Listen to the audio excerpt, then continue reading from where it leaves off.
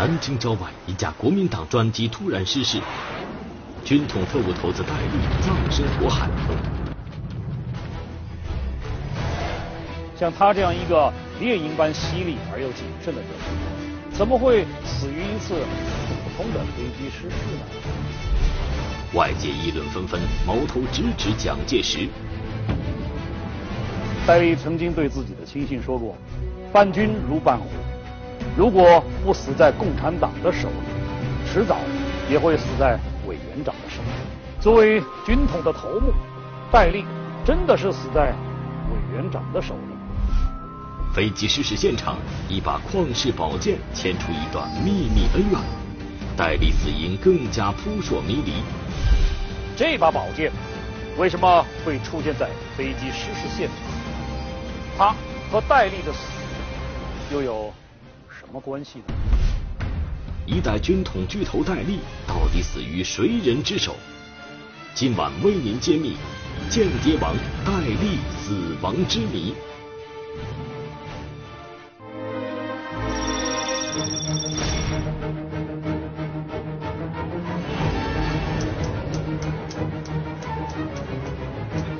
1946年3月17日上午，国民党特务组织国家军事委员会调查统计局重庆总部副局长毛人凤正像一只热锅上的蚂蚁急得团团转。由蒋介石主持的8人会议即将在重庆召开，此次会议事关撤销军统组织、人员改组等事宜。蒋介石亲自发电，嘱咐参加会议的8人务必放下手头工作，迅速赶往重庆。但如今只有军统头目人称戴老板的戴笠迟迟没有现身。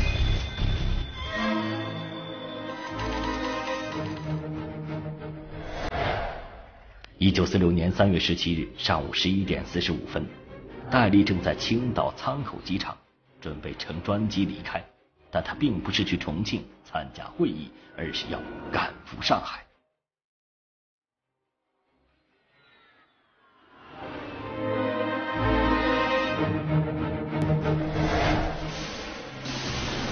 1946年3月17日下午，上海下起了倾盆大雨。按照预定航程，戴老板应该在下午2点到达上海。然而，国民党军统上海办事处参谋长带着2名少将特务，冒着大雨在龙华机场等待了几个小时，却迟迟不见戴笠的身影。戴笠似乎消失在了几千米的高空之中。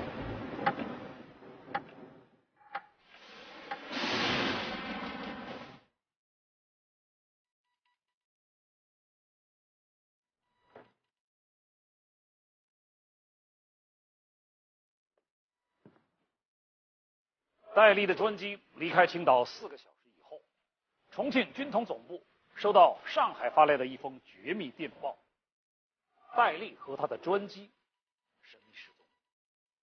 这还了得！庞大的军统怎么能够群龙无首？毛人凤立刻下令，北平、天津、青岛、南京等地的军统办事处立刻行动起来，寻找戴笠的下落。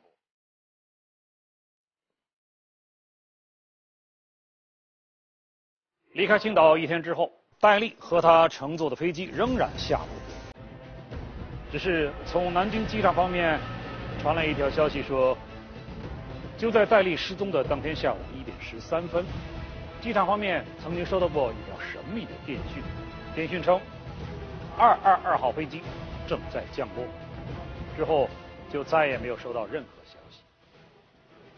毛人凤知道222号飞机正是戴笠乘坐的专机。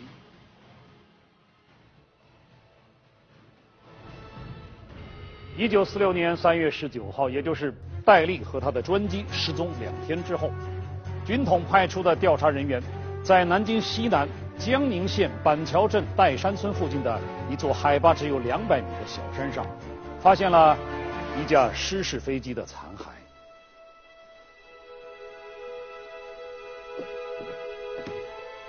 军统调查人员在飞机失事现场发现了遗留下的6颗金牙、一些羊毛内衣残片以及一把38毫米口径的自动手枪。军统最终确认，这架坠毁的飞机正是戴笠的专机。而戴笠和他的10名随从在飞机坠毁后都葬身火海。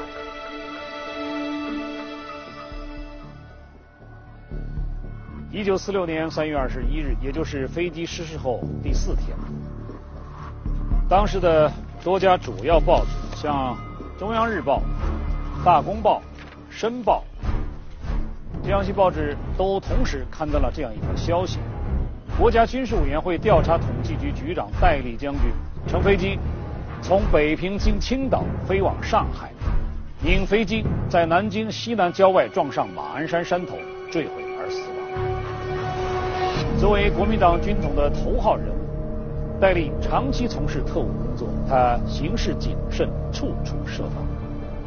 像他这样一个猎鹰般犀利而又谨慎的人物，怎么会死于一次普通的飞机失事呢？戴笠死亡背后的真相究竟是什么呢？据戴笠飞机失事地岱山村村民反映，事发当天中午，刚刚吃过午饭的他们听见一阵由远而近的飞机引擎声，从声音上判断这架飞机飞得极低。村民们循声望去，只见一架飞机正向不远处的马鞍山飞去。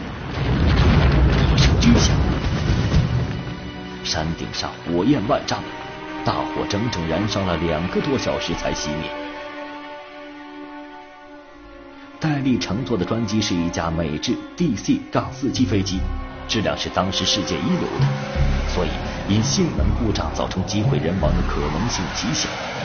另外，驾驶戴笠专机的飞行员是经过严格选拔的，一般不会因为操作失误导致飞机坠毁。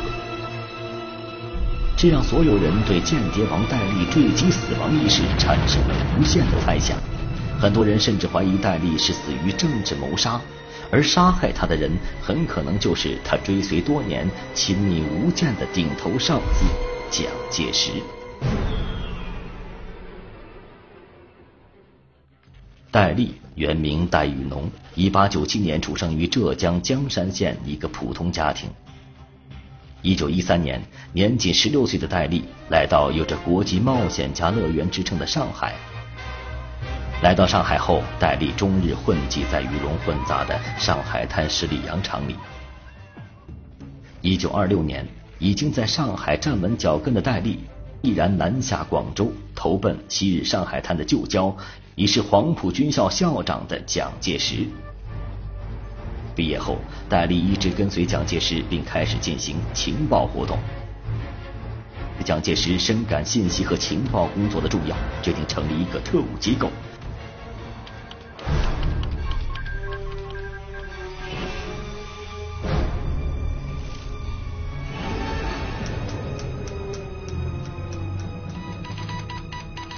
并任命对自己忠心不二、一直追随左右的戴笠为副局长，这就是后来赫赫有名的军统。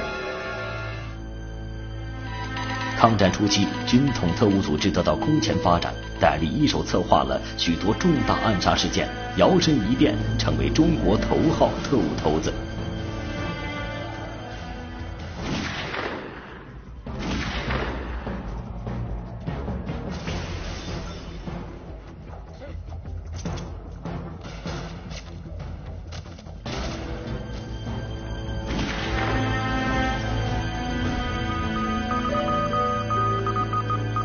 1942年，军统特务组织成立10周年，戴笠特意邀请蒋介石前来参加纪念大会。煞费苦心的戴笠本想通过大会展示军统的庞大实力，从而向蒋介石邀功，然而结果却适得其反，此举反倒引来了蒋介石对他的猜忌。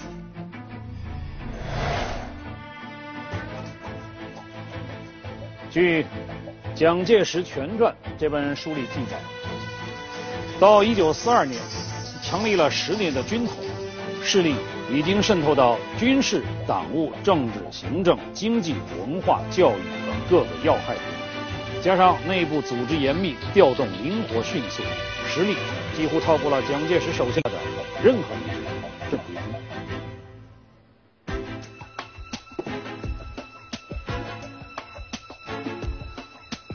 有一种说法是，随着军统的实力不断的壮大，蒋介石开始对戴笠起了戒心。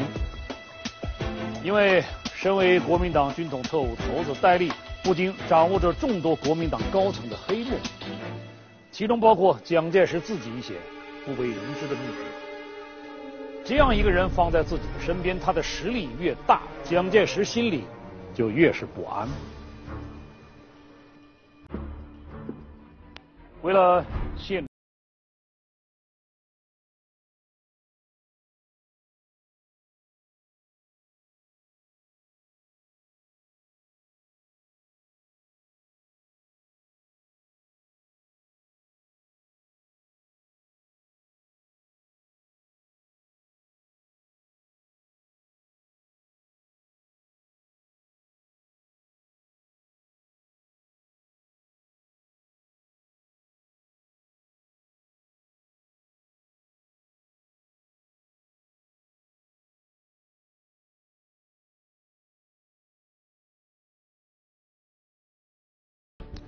面对蒋介石的种种动作，戴笠曾经对自己的亲信说过：“伴君如伴虎，如果不死在共产党的手里，迟早也会死在委员长的手中。”作为军统的头目，戴笠真的是死在委员长的手里吗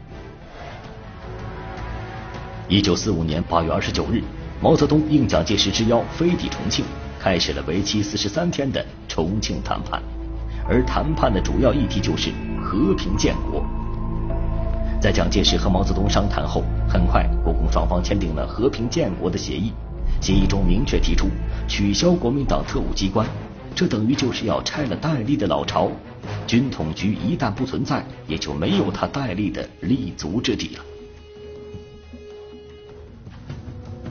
接到蒋介石取消军统组织的指令后，戴笠先是惊愕，然后是极度的紧张。蒋介石的用心和手段，戴笠是清楚和明白的，只是没有料到这一切来得这么突然，他不得不开始为自己的未来做安排。蒋介石要应付舆论，要取消特务组织，这样呢，戴笠的去处问题就凸显出来。戴笠为了个人前途，先谋求警政部长的任务，但是蒋介石没同意。戴笠呢，又想当海军司令。于是戴笠离开重庆，开始频频与美国人接触，并且极力邀请美国第7舰队的柯克上将到北平，寄希望与美国人推举他做国民政府海军司令。然而蒋介石却断然拒绝了美国海军让戴笠主管中国海军的提议，这让戴笠的如意算盘再次落空。面对不断激化的蒋戴关系，戴笠一边打落牙往肚子里咽，强装没事，一边故意拖延军统的会议时间，积极寻找着其他机会。从1946年2月12号开始，戴笠离开重庆以后，先后去了上海、青岛、天津、北平等城市，一方面找美国人帮忙，一方面拉拢国民党军政要人。而就在戴笠在天津、北平这些北方城市频繁活动的时候，蒋介石对海军机构进行了改组，宣布成立了海军署，并且由他自己的亲信，已经是军政部长的陈诚兼任海军署署长。这样一来，戴笠就成了白忙活的农夫，辛苦了半天，到头来一无所获。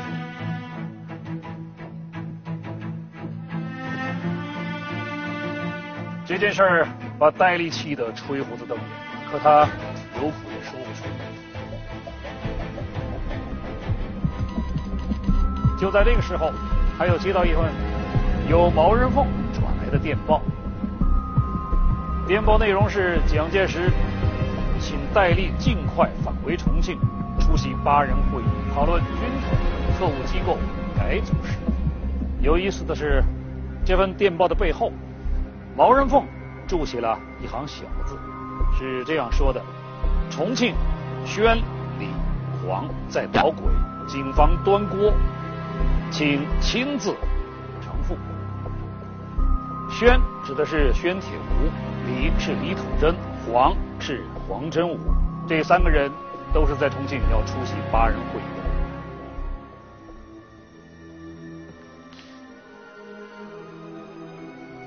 上有蒋介石紧追不放，下有宣礼王联手算计。戴笠这下觉得自己像是被人关进了铁笼子里边，无计可施。在这样的情况下，他草拟了一份电文，发给了蒋介石。电文里是这样写的：据料煮豆燃起相间合集，生效忠君作，感云无一念之私，不得已而尽忠言，冒死陈词。有人猜测，正是戴笠引用的曹植这首寓意兄弟相残的诗句，惹恼了蒋介石。蒋介石担心戴笠在这样的情况下，会不顾一切地做出他意想不到的事情来，所以他先下手为强。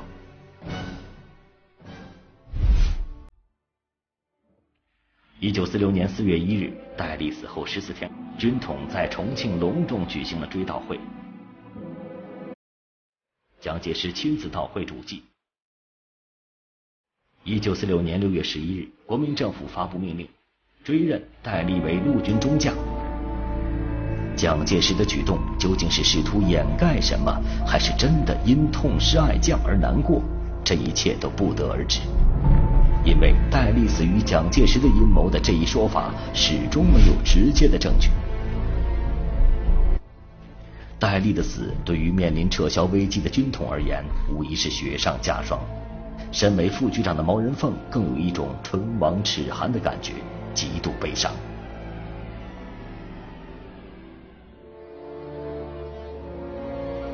戴笠死后，毛人凤下定决心，一定要将戴笠的死因查个水落石出。因为在他看来，戴笠的死并不那么简单。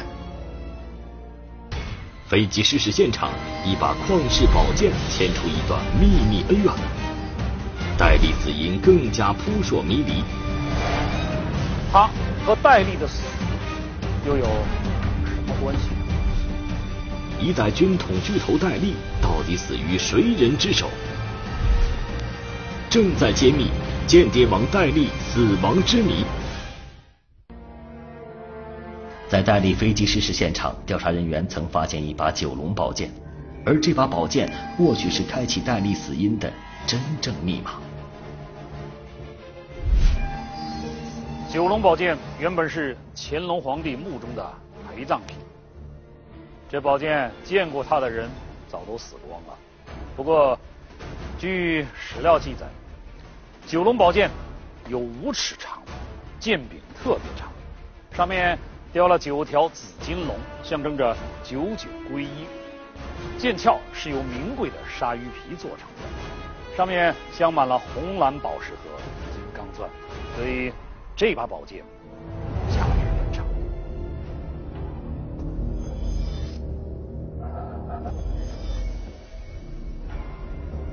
1928年7月2号，被蒋介石收编的国民革命军第12军军长孙殿英率部潜入了清东陵，一夜之间掘开了慈禧和乾隆2座墓，把墓中陪葬品金银珠宝洗劫一空。事后，孙殿英为了给自己免罪，并且加官进爵，他把盗来的很多宝物送给了戴笠，而且他还托戴笠把盗来的九龙宝剑转送给蒋介石。但是，这把宝剑为什么会出现在飞机失事现场呢？它和戴笠的死又有什么关系呢？1948年，也就是戴笠死后2年，国民党保密局在一份呈送蒋介石的绝密文件中指控，戴笠是被他的属下军统北平站站长马汉三谋杀的。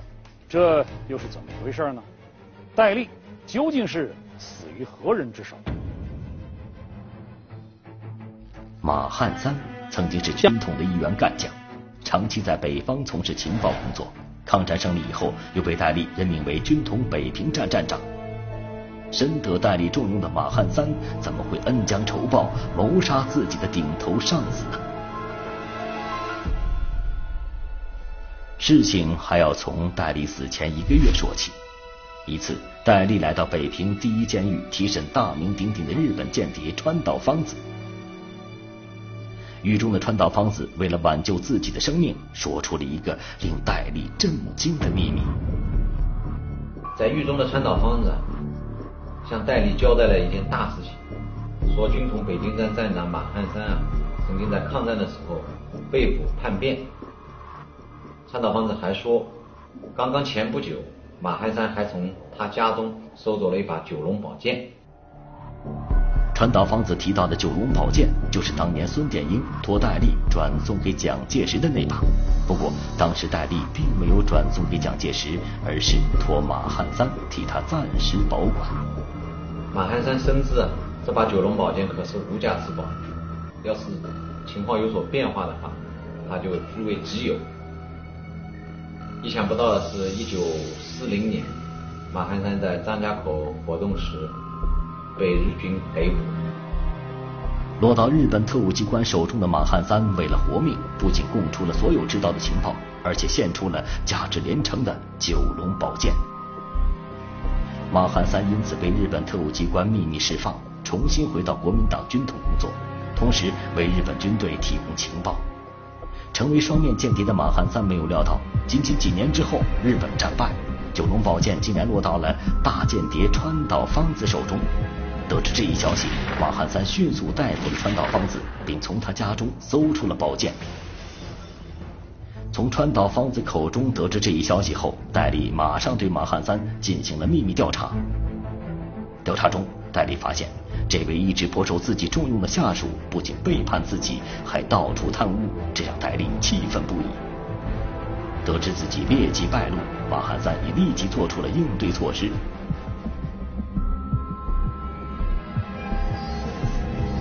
马汉三很聪明，痛快地把宝剑交出来。戴笠虽然对马汉三心存不满，但考虑到自己既要对付蒋介石，又要和一心置自己于死地的政敌对抗，实在无法分身来亲自收拾马汉三。戴笠最终决定先稳住马汉三。经过反复考虑，戴笠想出了一个缓兵之计。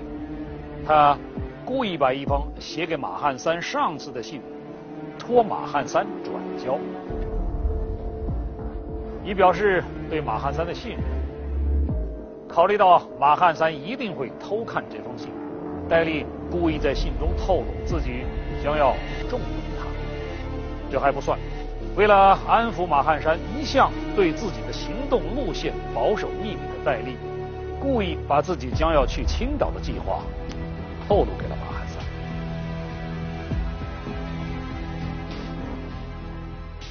不过马汉三也不是等闲之辈，在偷看了戴笠托他转交的信以后，马汉三意识到戴笠这是在放烟幕弹，迟早他会置自己于死地，所以只有破釜沉舟杀死戴笠，自己才能平安无事。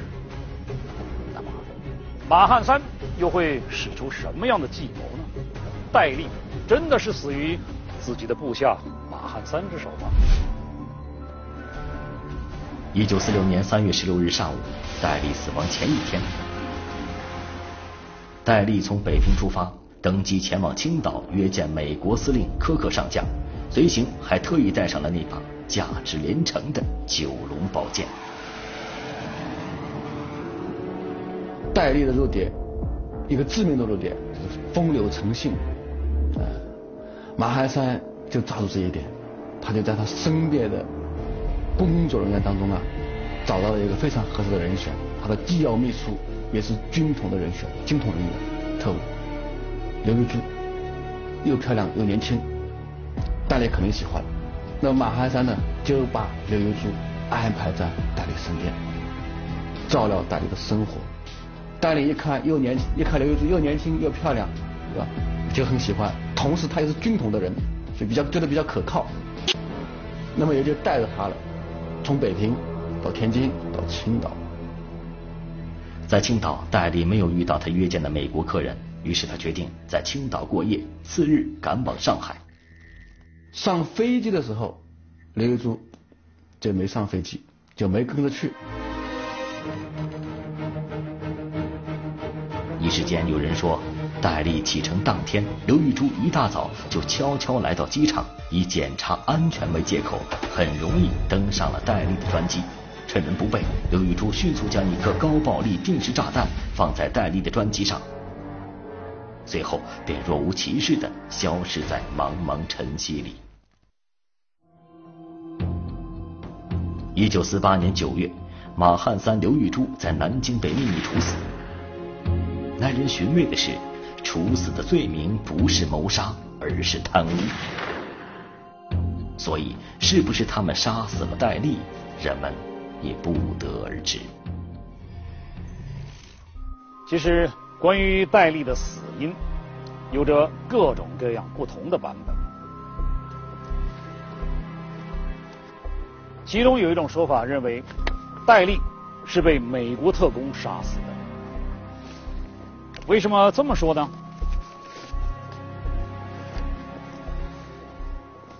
因为1945年日本投降以后，美国战略情报局探听到戴笠要打算对所有过去和日本人合作过的中国人进行一次大屠杀、大清洗，而情报局所有的人都认为这是一场没有正义的屠杀，于是他们必须制止戴笠的屠杀行为。得知戴笠的行踪以后，美国战略情报局迅速指示在青岛的特工，他们秘密地在戴笠的座机上做了手脚。还有一种说法，说戴笠是自杀。这个说法是戴笠过去的情人陈华说出来的。他说，戴笠去世之前曾经郑重地对他说过，老头子，也就是蒋介石，老头子不要我了，我就死。后来从军统局人员拿出的13张遗留的残骸照片中看，他认为戴笠是自杀，是戴笠开枪打死了飞行员，导致飞机失控。还有另外一种说法，说戴笠的死是命中注定。说是戴笠年轻的时候请人算命，算出来他命中缺水，于是他就请人给他起了个别名叫江汉金。他在搞特工工作的时候经常使用化名代号，而这些化名代号都带着水字旁，比如洪森、沈佩林等等等等。可唯独他坐飞机掉下来那一天，鬼使神差，他用了一个高崇岳这样一个名字，都是山，见山不见水，这就犯了大忌。结果飞机就撞到了岱山上掉下来，残骸掉进了一个叫困雨沟的山沟，这分明就是收他命的鬼门关。